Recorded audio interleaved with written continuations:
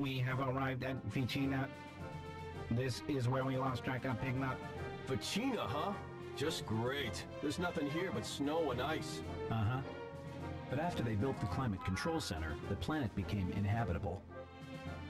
This is a crisis, team. From the look of things, the climate control generators, well, looks like it's been out of order for quite a while. If this blizzard keeps up, the planet will once again become barren. I wonder if this is Pigma's work. Could he be laying a trap? Oh, we can't fly our wings in this weather. We have no choice. I'll go down and get the generator back up. If I can just get to the climate control center, we'll be okay. Playing the hero again, huh, Foxy? Hey, more power to you, buddy. Me? I hate the cold. It makes me hibernate. It's up to you, Fox. I'll make sure the others are ready to launch their R-Wings at any time. Hello everybody, I'm eBrother9 and welcome back to Star Fox Assault. In the last episode, we took down Starwolf, obliterated them and left them in the middle of space with no Wolfins. In this episode, we're going to a cold planet. Should be fun. Rob, scan the control center. Affirmative. The climate control center is protected by a shield. All right. So to get in, we have to turn that shield off first. Yeah, I guess you're right. No time for subtlety. I'm gonna have to blow up the generators. Don't go overboard, Fox. It's under control. Then get going and do it. We're just spinning our wheels here. Careful what you wish for, Falco. Alright, so starting off this mission, you'll notice we can get a Landmaster. I'm not going to grab that just yet. If you come over here to this weird gray tower thing that's important in no way whatsoever, you'll notice there's an S flag right here down at the bottom. So yeah, we're only like 5-6 seconds into this mission and we already got our first S flag. What a way to start. So it's actually very good to get into this Landmaster after you've done that because there's a lot of ground to cover and there's a lot of enemies. And they're really spread out. There are a lot of enemies in this level. It's actually really easy to get a really high combo and build up everything that's going on there. It's no feat to actually say that you can get like 100 on your combo easy in this level several different times because there are just so many enemies. What we're going to be doing is we're going to be taking down these 3 generators that are around the area so we can actually get into that climate control center because it's got a barrier going around. And we already took out the first one. If you come right here, you'll notice that there's actually another S flag number 2, so we got 2. There's going to be 4 before we actually take down the generator, and then there's going to be 1 more after we take down this giant barrier right here. There's 3 generators. There's 1 on the east side, there's 1 on the west side, and there's 1 in the north. We're going to be taking care of them in a clockwise fashion, starting with the, was this the west one? Yes, west. I know directions. Don't question me. I'm gonna try and get around the... Oh no, okay, well I fell. It's okay, you can take either way. There's actually enemies all over the place. I'm kind of being a scrub right now, which is a little disappointing, but there are a lot of turrets around this area, so it's really easy to build up your combos, which I'll say probably 1,000 times in this episode. Don't be surprised if I really do that. I'm going to look at my map a lot of the times, mainly because it's easier to see where the levels are and where everything is when I press start to look at my map. It's just, it's a lot easier to see where everything is rather than focusing on that tiny little map down there because it really doesn't show anything except for where some enemies are, which is good if you're trying to build up your combo. But I'm not too worried about that. I know I am going for the S flags, but I'm mainly trying to, not the S flags, the silver emblem, but I'm mainly trying to make sure I get all the S flags and keep my party members safe in the initial run-throughs of these. I'm more like to worry about the silver emblem when I'm going through the missions on my own, just because it's hard to get them when you're trying to commentate. And because you tend to forget what you're doing, because you're trying to focus on words, and then you lose combos like I just did there. There are 2 other S flags we have to grab, and they're actually both next to this last target over here. I prefer to go above because there's a lot of enemies and turrets that'll be making problems for you. If you're down on the low part, they'll be shooting at you from all sorts of different places, and it's really just a bad day. So I prefer to go on this top part, and hopefully this roly-poly will actually attack me. I know that's kind of weird to say that I want the roly-poly to attack me, but I can't really shoot him if he's just spitting out all those green missiles. And we want to take him out so we can actually grab this S flag right here. It's our third one, and there's just one more, and it's actually right next to this generator over here. There are a lot of roly-polies in this level. They seem to kind of throw them all over the place. I'm going to say right now that this is my least favorite level in this entire game. They throw a ton of roly-polies in there. There's a bunch of enemies, but they're all spread out, so it's easy to build up your combos, but you have to go far away from where the actual mission objectives are, so it's not like you can go through each mission, through the mission like a normal person and build up your combos super easy. You kind of have to go out of your way to get some of them.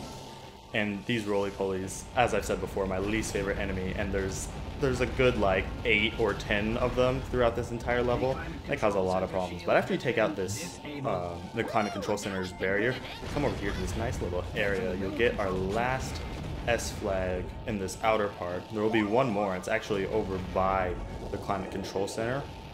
I'm going to want to head to the west side. I'm pretty sure I'm on the east side right now.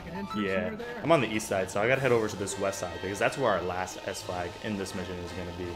And while we already have all the S flags, we are nowhere near to being done with this mission. There's a lot of stuff left in this mission.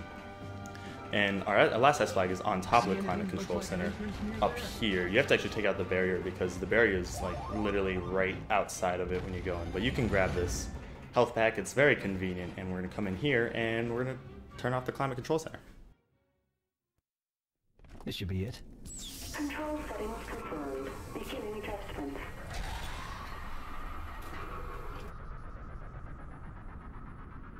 Woohoo! That's the end of the blizzard!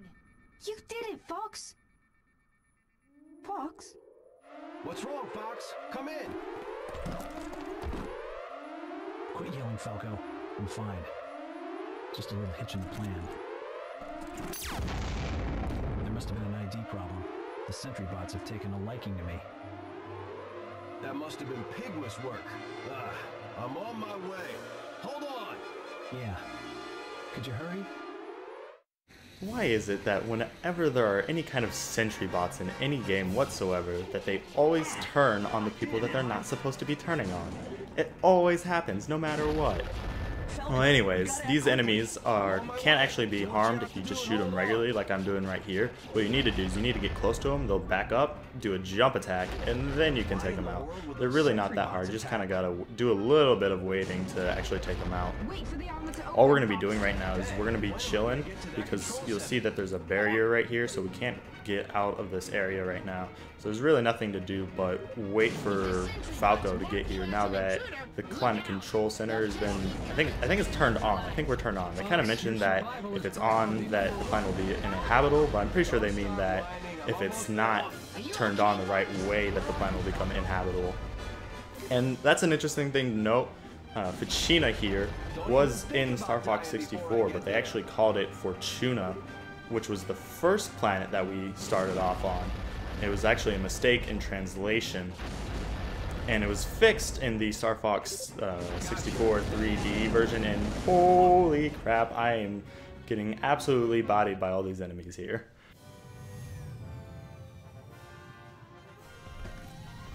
Eat this, scumbags! Falco! Wow, that was a flashy entrance. Quit complaining and climb aboard, will you? All right. Hey, just do me a favor and try not to fall off. Hey, just worry about not getting shot down, okay? Not a problem.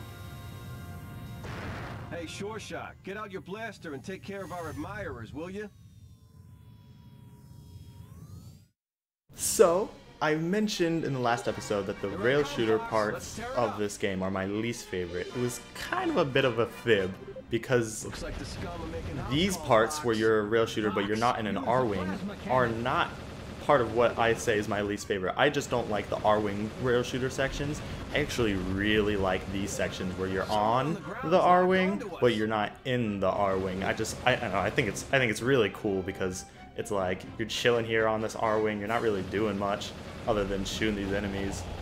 And I remember with my friends, whenever we were playing the multiplayer, we would always try to actually do this. We'd try to get onto the R-Wings and then go around shooting everything, and it's a lot harder than it actually seems and what they make it out to be here in this mission. And you saw that like Falco in that cutscene did like this super sharp turn where Fox definitely would have fallen off because he was at like 90 degrees. There's no way he would have stayed on, but that's whatever. What we're mainly going to be doing is we're just going to be chilling here on this R-Wing, flying around, taking out all these different enemies. You'll notice there are these kind of orange enemies on the map. Those are the ones that you really got to watch out for because they'll lock on to whoever's driving, so in this case Falco, and after they've locked on, they'll do this super powerful charge beam kind of thing. But usually Falco will tell you that someone's locked onto him on the ground. And you can also see them as orange dots on your little radar. So they're not too much of a problem. It's really easy to build up your combos in this section. And look, we're on an R-Wing. We're still on foot, and Slippy still needs help from us because he's just that much of an incompetent toad. I'm actually going to chill here and wait because, as I said, it's really easy to build up your combos in this section. And as you can see, I already have 106 combos, so I won't even get any more combo bonuses if I go past to like 110. At least I don't think I will. I'm kind of curious if I will. I don't think that you get any combo bonuses past 110 or 100, so you don't get them at 110. So I'm going to wait for my combo to die out so I can build up another combo, maybe. And yeah, okay, there we go. We might be hit by some of them. I'm not entirely sure. It kind of seemed like there were a lot of them that got their shots off, but none of them are actually doing anything. So I think we're safe, maybe? Yeah, look at that. I was totally sure that we were very boned right there, very screwed, because a lot of them were showing their little laser things, but they didn't actually get off, even though they kind of showed that they were getting shot out. But whatever, I will take it. Me not failing this mission is always a good thing. And now we have these other kinds of enemies. We're gonna have these missiles shot at us that will always show behind, and then there will be these kind of stronger enemies that really just take like maybe twice the amount of shots. They're not that much of a problem.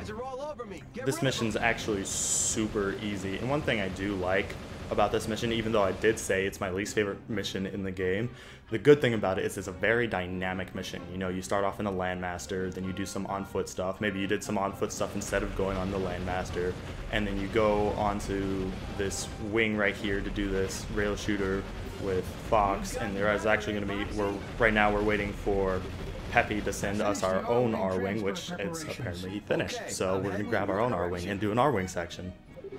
That's the one thing I like about the stage. It's very dynamic. Fox, those bots seem suspicious, so I checked them out, and they were Aperoids! Are you sure? Yeah, Aperoids must be able to take over other machines! Are you serious? Yeah, it's true! And the one who's pulling their strings is me, Pigma! Pigma! Up and at 'em, big fella! What the? That's part of the engineering, isn't it? It's been infected by the Aperoids! You dirty swine! I wouldn't bother with me right now! That thing looks like it means business!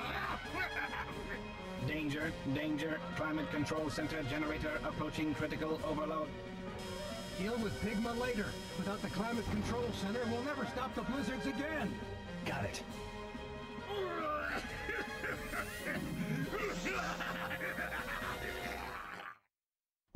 Alright, so now we have our R-Wing. We can do this free flying mission, and we have our official boss of this level.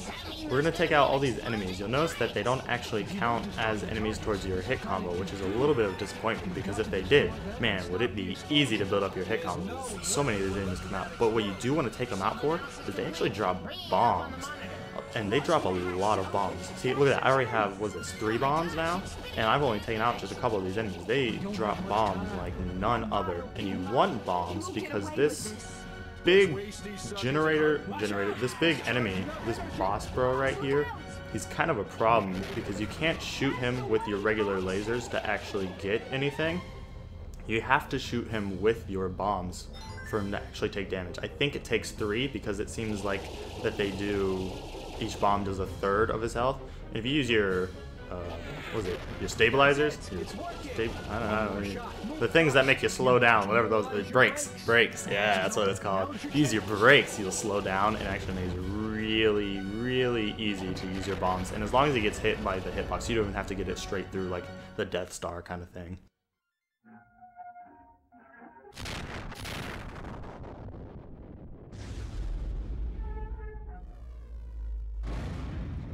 We did it. This is Fox. The climate control center generator is undamaged. Looks like all the operates are gone too. Nicely done, Fox. Still, getting attacked by your allies? Man, that's just crazy. Machines are machines, after all. Those without strong wills can be easily turned to evil. Those without strong wills. Allies or enemies? What is it, Fox? Nothing. That sounds like someone I know, that's all. Obey us, obey us, obey us, obey. Was I just talking in my sleep? No, I won't turn a profit by obeying them. I obey.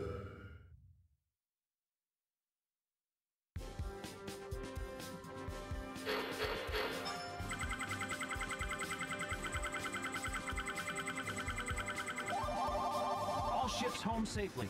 The climate control center's still working. Nice job. Alright, so it looks like I didn't even come close to the badge score. I kind of expected that.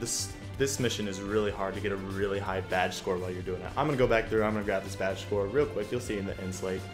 If you want to get the bronze badge score, it's really easy. It's only 600. If you want to get the gold badge score, it's actually really hard. There's 3,900 hits that you have to get for the gold badge score. It's ridiculously high. Even though I don't really like this level as a whole, I think it's really cool how dynamic it is. And I hope you guys enjoyed the episode. I hope I'll see you back for the next one. And I hope you're having a fantastic day. Thanks for watching.